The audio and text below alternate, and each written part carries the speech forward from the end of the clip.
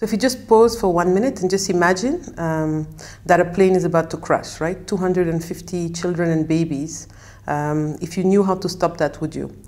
So the number of planes that we actually have crashing full of babies and children every single day is 60. 60 jumbo jets full of babies and children that never make it to their 5th birthday.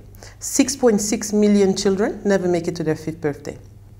And what's really sad about this is that we know what to do about it. So diarrhea and pneumonia are amongst the top 2 killers of children under 5.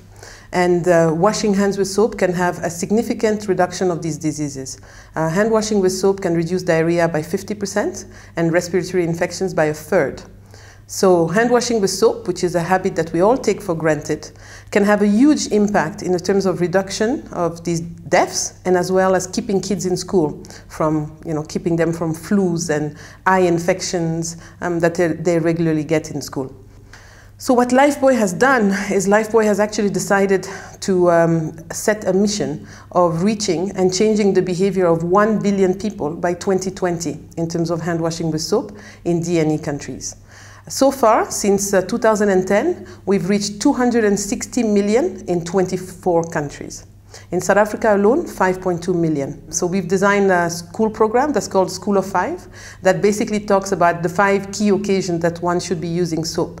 So basically before the main meals, breakfast, lunch and dinner, after the toilets, and then taking a bath every day with soap.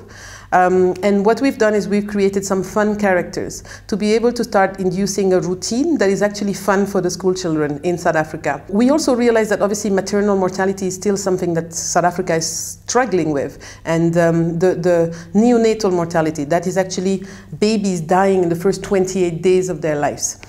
So what we've done is we actually have a new moms program where we actually train health workers and then we train moms to introduce soap at the moment not only of deliveries but also in the first 28 days of the life of a child, so that no baby is carried until the hands are cleaned and you don't risk passing them infections that can make them extremely vulnerable, especially at this early age in their life. We've partnered with Mandini community where we can start seeing already hand washing with soap rates going up and diarrheal disease and infections going down.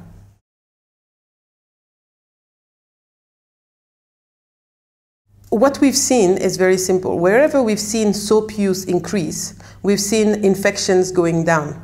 And whilst it's uncomfortable for some to hear somehow sales and life saved somehow equated in the same sentence, it is that business growth that's allowing us to be able to make those programs sustainable. The more we sell, the more we can do these programs. So obviously we do tie up very clearly a sales angle to it, because this is what will make the program more sustainable for us in the future. Lifebouy is growing in South Africa and we intend to continue doing more for populations in South Africa.